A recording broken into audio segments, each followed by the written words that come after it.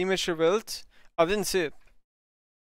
Don't you love how they compare VBG stats versus T1 as if apples to apples? VBG played 100 times X Western teams in wildcards.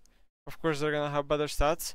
Yeah, this is just a broadcast narrative. The reason why they show stats is because it looks cool to a very average viewer that doesn't understand context of stats. That's why. It's to like create a hype and a narrative, you know? I don't know how else to explain it. This is why these stats exist.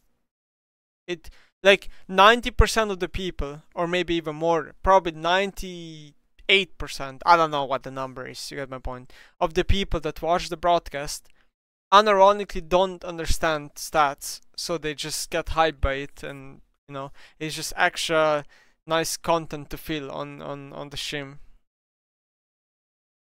So, you know, if you fulfill 98, 90 whatever percent of people, and then few percent dislike it and realize how dumb it is, then of course you're going to choose the majority. That's just how the world works.